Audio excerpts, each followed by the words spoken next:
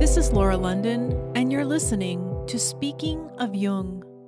The idea for this episode of the podcast began in Einsiedeln, Switzerland, during my recent visit to Zürich. Einsiedeln is located 25 miles south of Zürich, about 5 miles from the southern end of the lake. It's an idyllic, picturesque mountain town that was so beautiful it was surreal to me. I was there to visit with Dr. Robert Hinshaw, a Jungian analyst and the founder of the Daimon Verlag publishing house. We had a wonderful meeting full of stories, and his office window looked out onto an enormous Benedictine monastery that's home to the Black Madonna. I'd first learned of the Black Madonna's existence through Marion Woodman's book, Addiction to Perfection, and when I told episode 7 guest Christina Becker that I'd be visiting Zurich, she told me that I just had to go see her. Dr. Hinshaw sent me on my way that evening with a copy of the book The Black Madonna of Einsiedeln, an ancient image for our present time. It was written by a friend of his in the United States, Dr. Fred Gustafson, who had been a fellow student at the Jung Institute Zurich back in the 1970s. Dr. Hinshaw suggested that after I went across the street to see the Black Madonna, I might want to interview Dr. Gustafson when I got back home. So my guest today is Jungian analyst, author, and pastoral counselor Fred Gustafson. Dr. Gustafson received a Doctor of Ministry in Psychology and Pastoral Counseling from Andover Newton Theological School in Boston in 1968 and a Diploma in Analytical Psychology, which is the degree of a Jungian analyst, from the C.G. Jung Institute Zurich in 1975. Along with his book on the Black Madonna, he is author of Dancing Between Two Worlds, Jung and the Native American Soul, and a contributor to the books Betwixt and Between, Patterns of Masculine and Feminine Initiation, and Lifting the Veil, which explores Islam and the repressed feminine. He is editor and contributor to both The Moonlit Path, Reflections on the Dark Feminine, and most recently Pierre Teilhard de Chardin and Carl Gustav Jung, Side by Side. Since 1984, he has been involved ceremonially and personally in the life and culture of the Brule branch of the Lakota Sioux in South Dakota. Here's Dr. Gustafson. I have your book here, The Black Madonna of Einsiedeln, an ancient image for our present time, and I was wondering, why an ancient image for our present time? What did you mean by that? Well, let me make a comment before I actually get to that answer. When I went to Zurich, I left with my family, my wife, myself, and 2 little children in 1972. And a few months into being in Zurich, we were suggested to go down to Einsiedeln and see the Black Madonna. And of course we did. And when I went down there that first time, I was a tourist. I mean, I thought this was an interesting curiosity. But I had a bigger concern at that time, and that was how to make a living, get into the program, would I get through, and so forth and so on. But I would say a year into the program, a year and a few months, I read a book by Heinrich Zimmer, who was a contemporary of Jung's. It was titled Art and Symbol in Indian Myth and Civilization. And in that book, he talks about Kali of India. Now, Kali is a horrific goddess, but deeply, deeply loved. She's totally black. Her tongue hangs out. She has a necklace of skulls and a belt of severed hands and 4 arms. And she has 3 arms. One holds a sword, another a severed head, another a club. And the 4th arm is a lotus bow of offering a gift. I was fascinated by her. And then it dawned on me like a light went on. We have a black goddess down the road about 50 kilometers, known as Einsiedeln, Our Lady of Einsiedeln.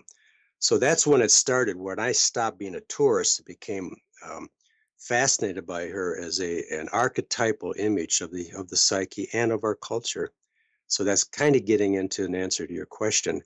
I saw her. See, I'm a guy. I'm white, and I'm not Catholic. So why should I be concerned about a black goddess of the Catholic tradition? Right. Okay, well, I was fascinated and am fascinated by her because she's bigger than male, white, and Catholic. She's an archetypal image around the world. And I wrote my thesis on her at the Institute and had a wonderful opportunity to interview a couple of the monks down there about her and visit her many times. And when I go back now, I consider myself a pilgrim and not a tourist. Mm-hmm. And I find myself standing in front of her sanctuary, which is at the west end of the great cathedral, which is interesting too, because the west is where the sun goes down. It's not where the sun goes up. Mm-hmm. And that, in other words, she captures that missing compensatory side of the Western psyche. Now, keep it Western right now. She captures what's been missing. We're very white, and as you know, we're very male in this culture. Right.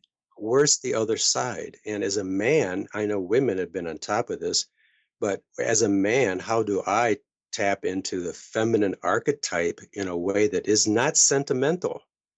There's nothing sentimental about the Black Madonna. Mm-hmm.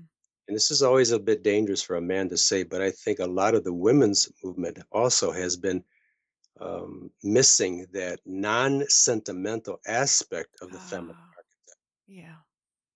As a man saying that, like, what right do I have? But I'm going to say it anyway, because many women can get into the feminine issues, but where's the dark feminine, the side that really knows the deeper issues of life? And I understand historically the process of women coming into their own, these things happen, but all of us, male and female in this culture, need to be in touch with the darker, more non-sentimental, but creative sides of the human psyche.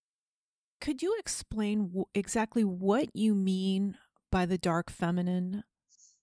Yeah, she would capture for me the mysteries of life that cannot be explained but need to be honored. She would represent the sides of the human psyche that are ever creative, always giving, that can tear us apart in order to get our attention. Like the dreams, for example, you made it very clear. Our dreams do not disguise, they do not try to make us feel good. They tell us the truth. Okay. And so to me, the dark feminine is that side that is ever there in favor of life, but not in a sentimental, I'm going to be nice to you because I'm supposed to be nice to you way. It's there to shake our tree psychologically so that we will get the message that we are children of this earth. I'm telling you what's happening today, just how this translates into environmental issues. We can no longer be sentimental about the earth. The earth is always going to be here. It's for us only, and so forth. There's not one part of the environmental system that is broken that will not affect human beings. That to me is the Black Madonna in all her mystery and glory. So I had this conversation with Marion Woodman when we got back. She had read my thesis, and we were sitting down over a cocktail or a cup of coffee, I don't remember, and we were talking about the Black Madonna. This was way back, 77, 78. And she said, Fred, the Black Madonna is the earth. And it's like a light went out. Of course she is. The Black is the earth herself, the earth that takes back into her and the earth that gives of her to all of life. That's environmental. That's the environment of our own psyche. Like we are born of humus. That's what makes us human beings, born of the earth. And so it's not just the earth out there that we walk on and see and smell and touch. It's our own body that's earth. We're all connected. You take one part away, we're all affected by that. So, okay, that's one translation of the Black Madonna, but she is the deeper part of ourselves. So anyways, when I wrote this book, I thought, okay, where's this going to go? And one person, or I don't know how this came up. I think I got a letter somewhere saying, I can't believe a man is writing about this. And I kind of smiled because, well, my ego was kind of proud, but the other side was, why can't a man write about this? Right. Because ladies, she's my goddess too, Yeah. psychologically and spiritually. Then there was one more step that this made for me personally. It was the road that evolved in my individuation. The dark feminine, the mysteries of life, the deep connections to Mother Earth, and from there, as an American, to Native American spirituality. Mm-hmm. because I was born in a context of Christian theology. Okay, I was sent to a church when I was 5 years old by my grandparents, and became Lutheran. It was not by choice, just the way it worked out. I went on to become a Lutheran minister, then went on and became got my doctorate, and then went to the Jung Institute and so forth. So there's a long, long history of Christianity. But all along, it was a good journey too. Nothing really harsh about it. But there was a piece missing, and that was the piece connected to Earth and native, not Native American, though it came off that way for me, but indigenous in sense of defining indigenous as being born within the context of the earth. Indo within Genesis, to be born within the context of the earth. And in that sense, Laura, every one of us are indigenous. Not only do we have an indigenous past, but we're indigenous today. And that's the piece that's missing. And I think that's a piece that's connected to the dark feminine. So my journey took me into Native American spirituality, and I happened to find myself on the Rosebud Reservation in South Dakota in 1984, doing a vision quest, what they call the Hambleche, which means one crying in the night, but it's really, we call it the vision quest. And when I left after doing that, and I worked through a medicine man out there, I said to my wife, well, I've done my thing. I don't need to go back. Well, in fact, I did go back, and for 31 years I've been going back. So what that has done to me is strengthen my Christian roots by putting roots into the earth. You know, Christians talk about reincarnation, but reincarnation, all of life is incarnated spirit. And, you know, to me, that drives the whole Black Madonna issue, or the Black feminine issue, into our religious lives of people in the Western world too. A lot of peoples around the world know this. This is not new to them, that everything they see around them is endowed with spirit. They talk to animals. Animals talk to them. Trees talk to them.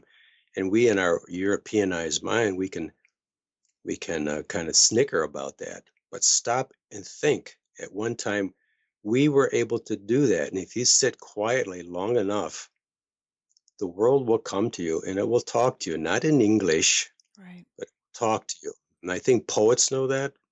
I think great novelists know that. Great songwriters know that. Artists know that. But the general run of people are really starved for deep spirituality. Deep spirituality, I mean the dark feminine for me. Oof, long answer. No, that's wonderful. Would this be a relationship with our own unconscious? Certainly, it takes off on that idea, because, you know, I think it was Jung that made it kind of clear that the unconscious has a strong maternal dimension to it. It is the mother that gives birth to consciousness, the ego, and so forth. Look at your dreams in a way that can inform you, not terrorize you, because the unconscious isn't here to terrorize us any more than the dark feminine is here to destroy us. I mean, it was a tantric mystic named Sri Ramakrishna who was asked, why is the Black Madonna, why is Kali black? Why is Kali black? And he said, well, she is black only because that's how you see her. And in the end, he said, she has no color. And I think that's kind of what we're up against now. Is the unconscious really out to get us? Is the earth, with all of its horrific things going on now with the weather and all this stuff, out to get us? No, it is the result of our activity. It's here to nurture us. But it's not sentimental. And I'm going to underline that word today. It's not sentimental, but neither is it cruel. The Black Madonna in Einsiedeln that's on the cover of your book, how did she come to be there in that tiny little town in Switzerland? It's pretty remote. I mean, it was a long journey for me to get there. It was not an easy trip. How did she get there? Yeah, there are actually about 470 some Black Madonnas in Europe, and I think many of them in remote places. Hmm. There's a history behind that. It goes way back. I do mention that a bit in the book of her background, but it really was not something that people were aware of in terms of her being Black until the French invasion. I think it was 1798 or 99, around there. And they knew that if the French could capture that statue, they would have the entire canton. So the monks buried her. My history is a little rusty here. It's been a while, but I think they took her and they buried her for a couple years. And when they dug her up after the French left, she had gotten mold on her, and it was pretty bad. So they had someone restore her. And he found that she was dark because of candles and that were going on night and day in her little sanctuary. And he really restored her to the original shape, and not shape, it's color. Hmm. European red lips and whiter skin and everything. And when he displayed her to the people, they were very upset. They said, "That is not our mother. Our mother is dark." And that was the beginning of awareness that they wanted a Black Madonna. And this was happening in other places too? It happens other places. On Częstochowa in Poland, Our Lady Częstochowa in Poland is a very powerful Black Madonna. Long history. And I know Lech Walesa, I'm told, wore armbands with her picture on it back in those days. And it was she who would liberate Poland from the communists, they believed. Mm. And there's Montserrat in Spain. It's Hmm. an incredible Black Madonna. We visited there many years ago. And she sits very high up at the altar end. She overlooks the altar. And people can actually walk up and they can reach to a hole in the glass that surrounds her and they can touch her toe. When I was there was a mass going on in 4 languages and the place was packed. Major pilgrimage site. And then there are others. One more I can think of quickly is Our Lady of Guadalupe in a community just outside Mexico City. Yes. When we were there, again, I bet 10 years ago. I mean, if you don't think religion is alive, go to Mexico. And here was a young, I would say, teenager on her knees. I don't want to say quote unquote walking, quote unquote, on her knees with an umbrella over her head held by probably a grandmother across the piazza to the sanctuary where the Our Lady Guadalupe was, and she was going there to do whatever she had to do. And this is living liturgy, and she's powerful. It goes way back in time. And she's dark. What I found fascinating when we were down in Mexico earlier this year, we went into some of these churches, kind of as tourists and everything, but where there were pictures of Guadalupe, every one of them were white-skinned Guadalupe pictures. And I thought, what is that about? Hmm. Who did that? Did the priests, the church of the time, and so forth? Because she's a dark-skinned goddess, and she's really the goddess of all the Americas, though I think many white Catholics in North America don't know that. Very, very powerful lady. So you mentioned that there are hundreds of Black Madonna statues throughout Europe. What about here in the United States? Is she present anywhere? No, there are replicas around. I did see one. It was a non-ecclesiastical replica. I don't know I don't think it's still there anymore. But it was at the entrance and exit of the San Francisco airport. It was done by Benny Biafufano, a sculptor. It was to describe this. In fact, I think there's a picture in that book. In fact, I know there is. It's a missile-shaped figure of the Black Madonna. At the very top, where it kind of comes to a point, is this face he's carved. Yes, yes. Totally black, totally black. And she holds in the folds of her skirt St. Francis, who has 4 eyes, which is a symbol archetypally in numerology of wholeness. Hmm. She's totally black. When I saw this was way back, oh my goodness, in 1982 maybe. We were going to be spending a little time in California. I drove about 150 miles back to the airport just to take that picture because I had not heard of any other like it. And I don't think it's there anymore, but yeah, that's the only one. It's on page 17. But what does that say? I'm trying to really kind of describe this for people. Why are there hundreds of Black Madonnas throughout Europe and really none in the United States? What's underneath that? What do you think's going on with that? Well, it's probably we would need to do an analysis of the American culture. We're still a pretty young culture trying to Hmm. find our way, and we came here as immigrants, except for Native Americans, but we came here as immigrants trying to find our way and really quite independent. It's kind of a rugged individualism. And I think the European people have had a longer time for themselves building a relationship to their own earth. I mean, you talk to a Swiss person, they're very passionate about protecting the earth of their country. They're small. I mean, we're big, we Yeah. never seem to run out of land or trees or animals and whatever. We're always going to be fed. We're always going to be taken care of. In Europe, it wasn't quite like that. They've been through many wars. And I know when the World War II happened, I mean, even Carl Jung had a vegetable garden in his garden because he didn't know about the food supply of Switzerland. Hmm. What happened. So I think that their roots go deeper. Our roots don't go deep enough yet, but our roots, and Jung made this clear too, really uh, go into the Native American ground. He said most people, the conqueror takes on the attributes of the conquered, Hmm. and he saw an Indianization of the American psyche.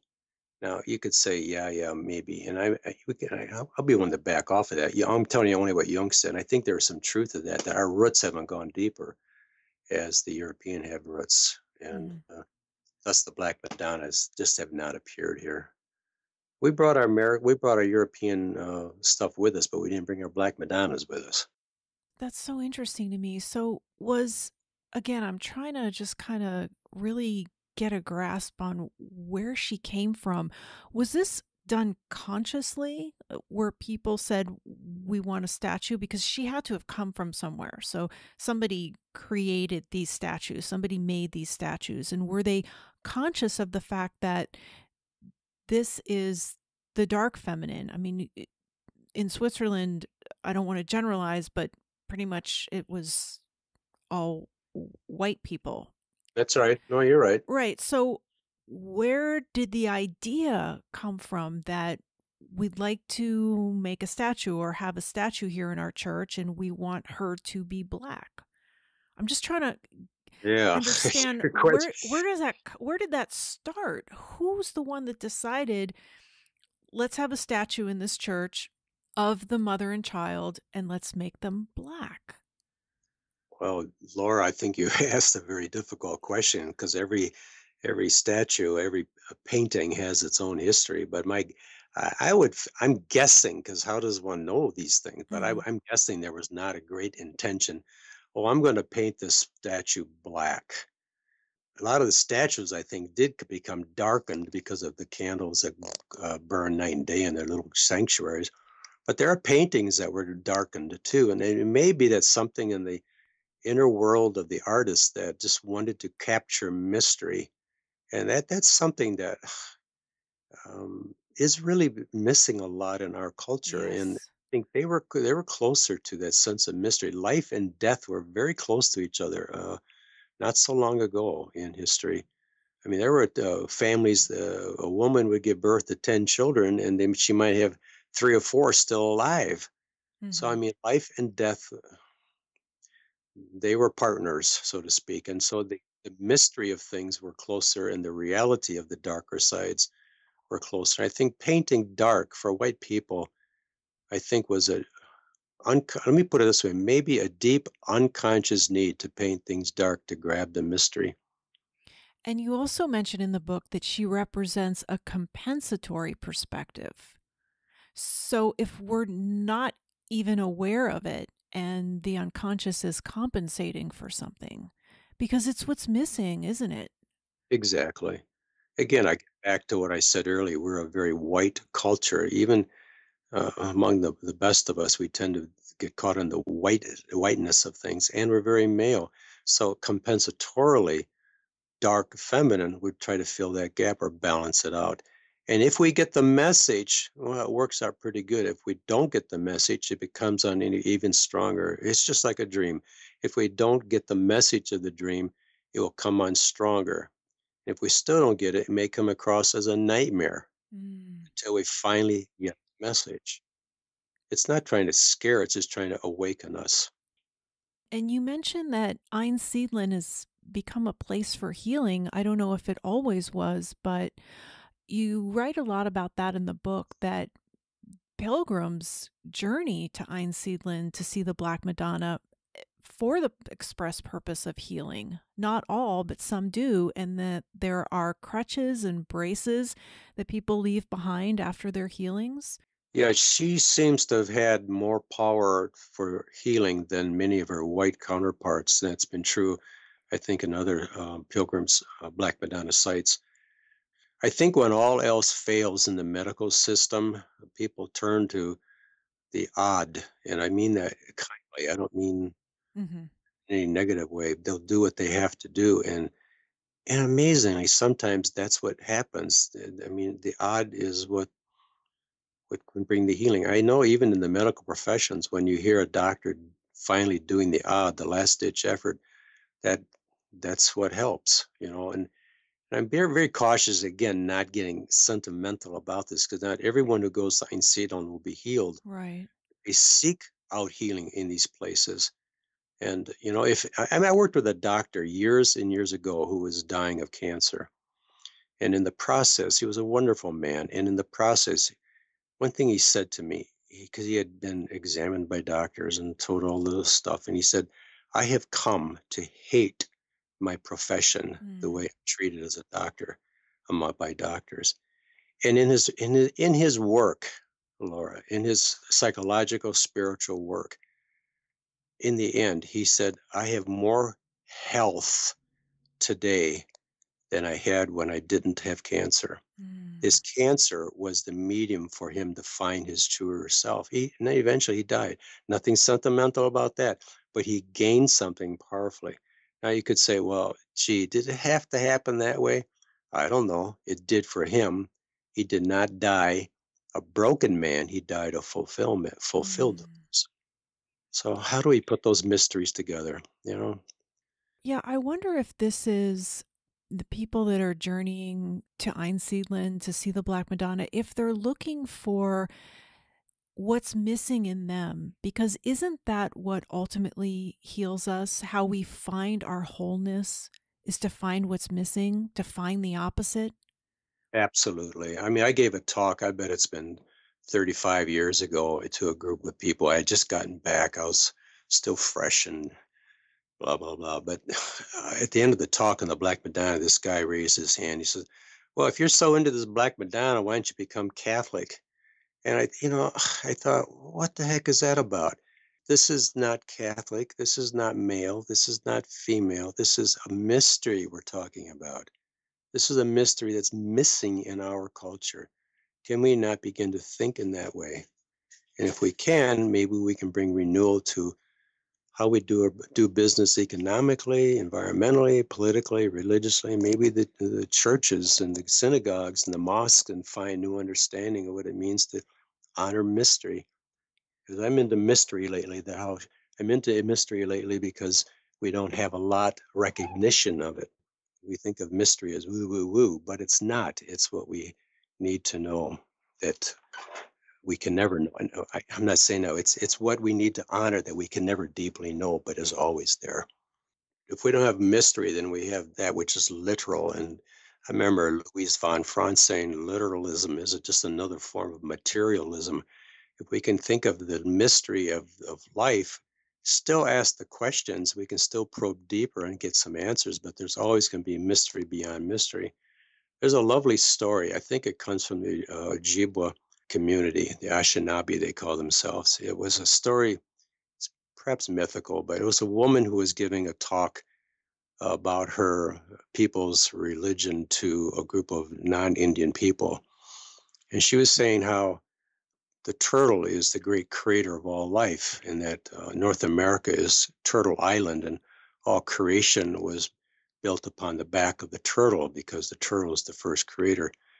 And someone in the back room raised his hand and said, well, who created the turtle? And she said, thought for a moment, then she said, well, it's turtles all the way down. All of which is to say you can never answer that question. It's mystery beyond mystery beyond mystery.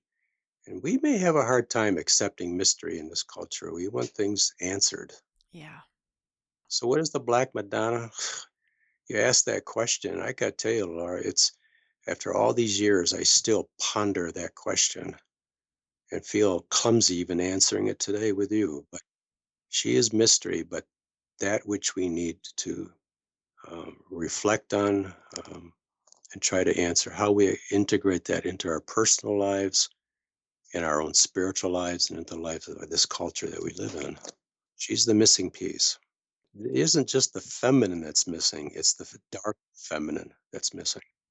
You had mentioned earlier about being Catholic. I was actually raised Catholic, and I grew up with a statue in my bedroom, a Hummel porcelain statue of the Blessed Virgin Mary, white as a ghost. What is the difference between the white Madonna and the Black Madonna? What does the white Madonna represent? What does the Black Madonna represent? This is not a race issue. This is not, no.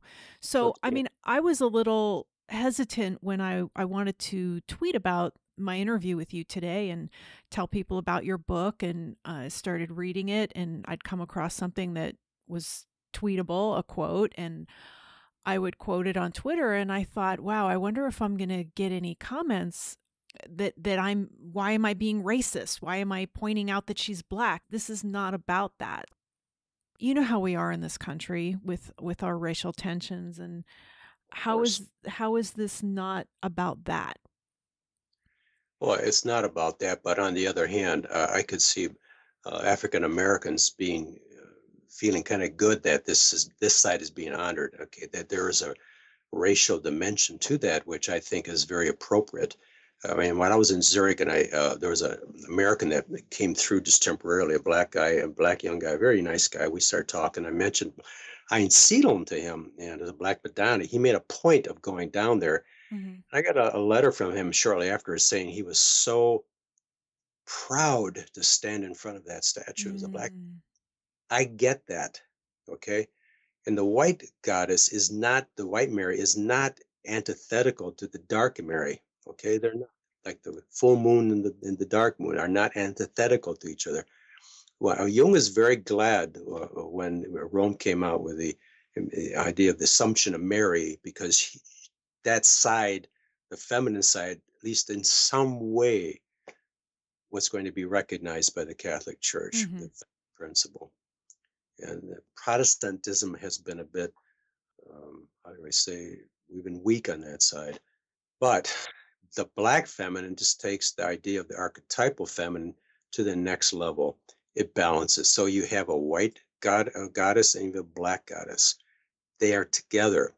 The white feminine can deal with the issues of life too, but the dark feminine takes it in a more compensatory way because of what's missing in our culture. That's what I'm trying to say. They're probably the same. They are no color, as Sri Ramakrishna said. There are no color if we look at them in the totality of things. Okay, but in our culture, they're white because, well, the feminine is finally here, as we would understand her as people. But the dark feminine, the part we don't understand so much, that's deeper. It's truly not so sweet and mild. It's not, again, out to get us. It's out to inform us of some very deep mysteries. Would you say that this relates at all to how women are perceived in our culture? Growing up in the United States as obviously a woman, there was always this expectation that I had to be good, that I had to be proper. Now, this is the way that I was raised. Sure. That I had to be polite and nice. I can't stand that word. I had to be nice. And we are more than that. And as a girl, I was squeezed into that role where I could only be those things. And all those other things that I was too, I didn't know where to put them. And that was not good because later on they came out. So, what can the Black Madonna do for women, for girls in our culture, as far as embracing the other side of our nature? Yet I'm answering through a male psyche and a male skin here, so forgive me if I don't answer adequately. But to me, I have come to really like, and I mean this sincerely, being in the company of strong women who aren't afraid to give their opinion, to challenge me back, to fight for the causes that are right for their life, not be pushed around, but are extremely gentle and loving also. Mm. Because one does not exclude the other. So, just because she's opinionated doesn't necessarily mean she's possessed by the animus. Not at all. As long as she consciously knows that she's not being possessed. Because, I mean, a woman can get possessed by the animus, as certainly as a man can be by the anima energies and get animated about the wrong cause. Mm-hmm. But no, a woman who can not betray her own feminine ground. I mean, granted, I understand how religion and culture and maybe families can lock a girl in to stay a girl into her adult lives instead of maturing to be the woman she and life want her to be. It'd be like imagining what would the dark feminine goddess, as you might imagine her, say to you about what it is to be a woman. Is it to be weak and submissive and go Mm. along, hold your mouth shut and do what you're told? And I highly doubt that. Any more than it does she say to a man, you're supposed to be tough and strong and not feel and always fight and go off to war and do your things. No, you have to be strong. You have to be centered, stand on your own 2 feet and say what you got to say. We can betray ourselves, but we can also betray life by not pushing back on the limitations. I've worked with a number of Catholic women and men, but the women especially, I mean, I can't believe the suffering that a lot of these women go through. Yeah. I see it in Protestantism too, but I tell you, and I don't like the way this sounds, the Catholic world historically has had this repression down to an art form, Yeah. negative art form. And it's very, very bad. These women will say, working with a woman, I always says, I know in my head this is crazy, but my whole body and emotional system acts like a reflex. I have to obey. So I tell her, I think you need to learn how to sin. Mm. That's Yeah. the Black Madonna. There's an example. That the Black Madonna would say, go and sin, break the rules, and become the person you're supposed to become. Mm. So, yeah. Yeah. So, how does a woman differentiate between being a strong woman and crossing that line into what our culture likes to call a bitch? Oh, she's shrewd. She's a bitch. Oh, come on. Yeah, as a man, I've gotten to a point where I usually can tell the difference because I don't take them as seriously when they slip into that animus possessed place because they often will go on and on and on and on Yeah. and not be open to any other input. Mm. My way's the right way, the highway, and blah, blah, blah. Right. That's from me on the outside looking at it. But how does a woman differentiate that? I don't think she can if she's into it unconsciously until she maybe steps back from the issues at hand, maybe gets a good night's sleep, listens to her dreams, or gets some feedback from people who maybe will question where she was coming from. It's tough when a man gets into an animal possession. How does he figure it out? Often he doesn't until some tragic thing happens. And through affairs or getting caught up in some cause that just goes nowhere and drains him. It's because it's unconscious. I would hope I would have friends that would say, take me aside and say, Fred, you got to back off. You look what you're doing. Or I would have enough wits about me to look at a dream that's warning me. But it's hard. It's hard. I'm not sure if I worded that the way that I wanted. As a woman, if I'll use myself as an example, I don't mind. If I feel that I've been wronged or taken advantage of, I will stick up for myself, or I'll call somebody out on it. And immediately, it seems, I'm labeled a bitch. Oh, okay. That's different than what I'm talking Yeah, about. that's what I was referring to, is that it just seems like I get further with people when I pour on this, I call it the Tory spelling, when I'm just so, nice and valley girl and just oohing and eyeing over people and being, it's sickening, but it totally works, and it's not authentic, and it's not the way I want to be in the world. But as I said, if I stand up for myself, if I call people out on things when I feel that I've been wronged or taken advantage of, then I'm a bitch. And I don't want to go through the world like that either. But I think that it's that we don't know how to see strong women. We don't know what a strong woman looks like. We think that, because this is the association that I have. I see that statue in my bedroom as a little girl, the white Madonna, and Right. that I'm supposed to be this holy, what's the opposite of sin? Pure.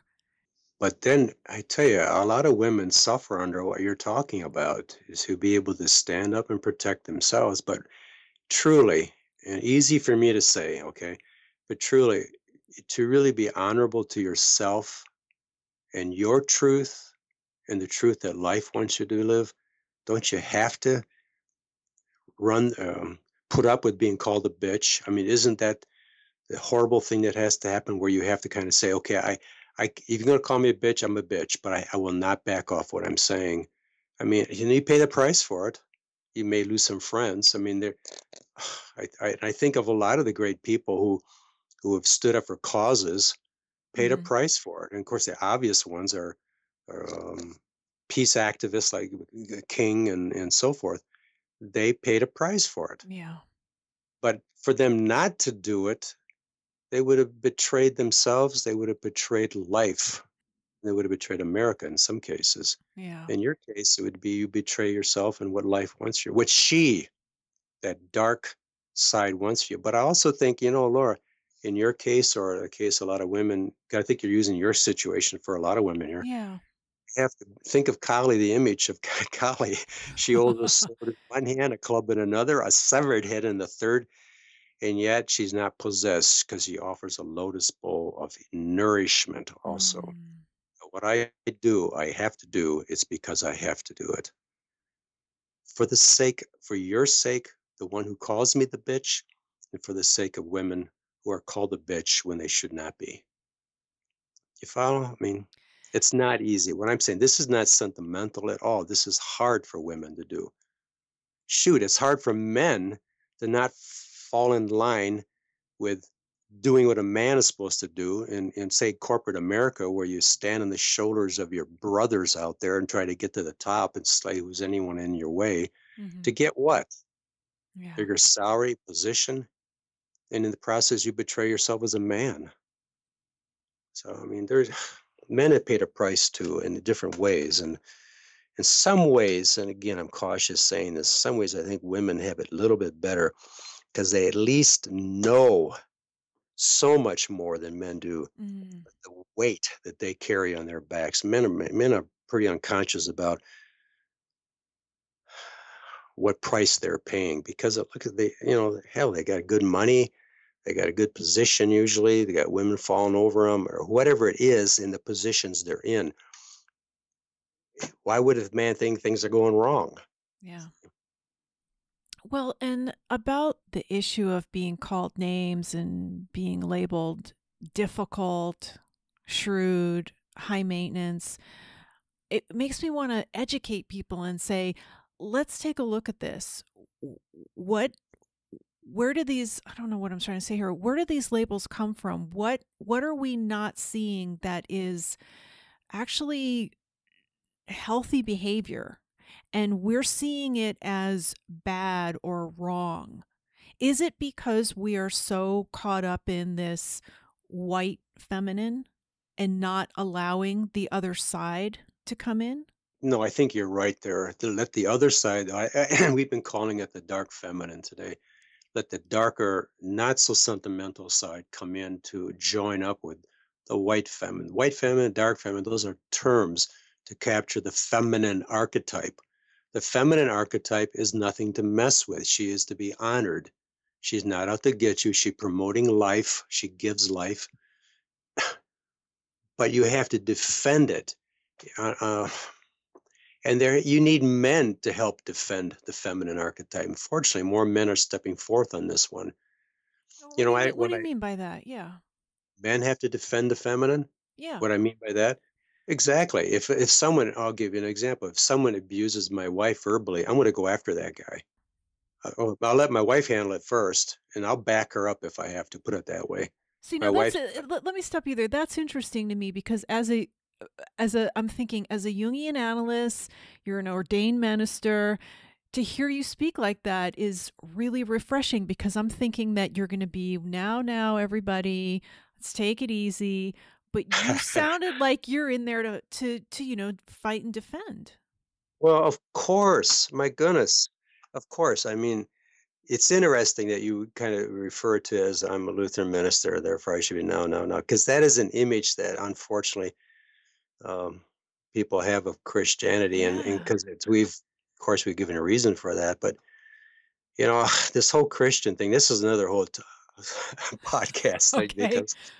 because I told many people lately, because of all the crazy distorted stuff happening in religions nowadays, Mhm. Christianity included, I have to stop being a Christian in order to be one. And give me a couple of hours to tell you what I mean by that. Yeah. What do you mean by that? Well, because Christianity for me ought to be one of the most powerful, compassionate religions of the world and embracive of all religions. And Yes. don't mess with me, because if you do an unjust thing, I'm going to go after you to protect this person that you're being unjust to. It doesn't mean I'm going to hurt you and be cruel to you, but I'll stop you in any way I can. Martin Luther King was a Baptist minister, and he brought America to his knees. Gandhi was a profound Hindu. He brought the European Britain down to their knees, you see, because he had the power to do that. And when there's injustice out there, I tell you, particularly to my family or my friends or just some stranger on the street that's really being abused, Mm. I'm going to step in. I'm sorry, I can't, because you know why? I will not only betray that person that's being pushed around, I'll be betraying myself. People think Jesus was a real sweet and mild person. I mean, my God, he stood up against the Roman Empire, against the Sanhedrin. I mean, he took a whip into the temple because they were bastardizing his religion. So he was a revolutionary. What's happened to us? How did we or why did we become so nice and so careful and so politically correct about everything? I don't know. I don't know. What happened? I think maybe, Laura, on an evolutionary level, we had to go through all that to realize we have to take ourselves to the next level of a deeper kind of honesty. And I can understand the political correctness and all that, and I will honor that up to a point, but there's a certain point where, where let's move beyond that, and Yeah. um, and just treat each other as human beings. It's when I've been on the reservation, as I said, for many years. I remember one time I've been very well received out there. I've been involved in almost all their major ceremonies and vision quests and sun dances and so forth. I remember one woman years ago, she was pretty upset. It was the year of honoring the massacre of Wounded Knee, 1990. It happened in 1890. she got up and she was really laying into the white people. Yeah, you go back and you take our ceremonies and you blah, blah, blah, blah.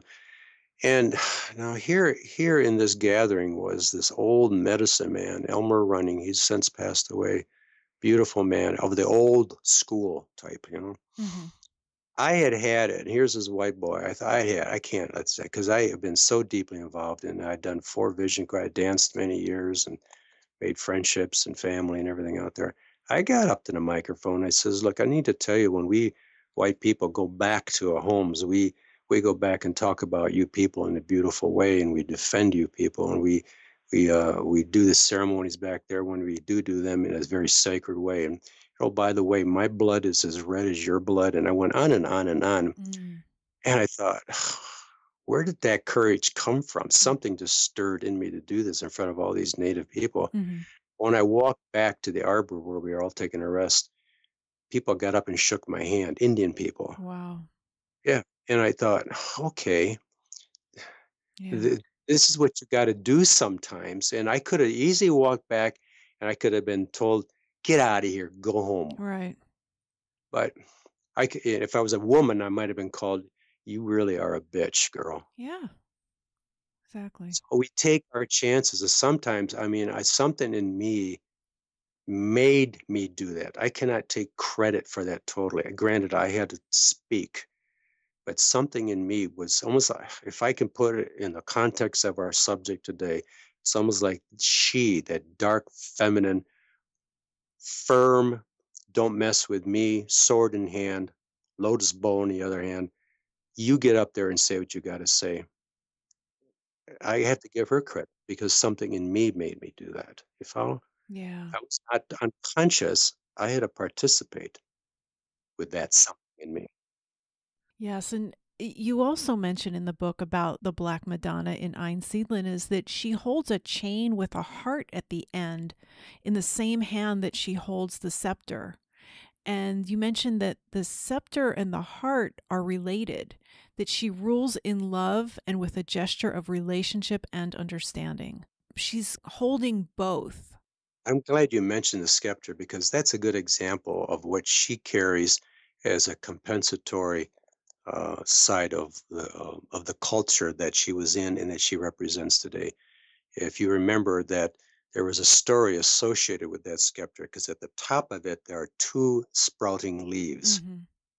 And it's based on the Tannhäuser myth that was going around Europe at the time. Tannhäuser had, this young man had lived with the goddess Venus in the mountains for a long time. And when he came back to his people, the priests shunned him and said, you have to go to Rome and get repentance because of the sinful thing you did. So he goes to Rome and stands in front of the Pope, and the Pope holds his wooden scepter and says to him, you shall never be forgiven any more than this dead piece of scepter wood I'm holding will sprout leaves. So Tannhäuser leaves and he goes back home dejected, and he's on his deathbed practically. And then some runner comes from Rome saying, the Pope's scepter has sprouted leaves. In other words, what the collective cannot accept, the Black Madonna side of the psyche can. See? Yeah. And so a lot of truly sinful people could be forgiven by the dark feminine. It certainly is. Jesus forgave the worst of the worst. He didn't go off to the religious groups of those times and say, come follow me. He talked to dirty fishermen and tax collectors and all kinds of crazy people. And they were the ones he appealed to. And they appealed to him. Mm-hmm. Now, if you translate that into the modern world, you don't have to be Christian to follow that. Any religion it's based on compassion would say, take care of the poor and the dying, the widows and the orphans, and blah, blah, blah.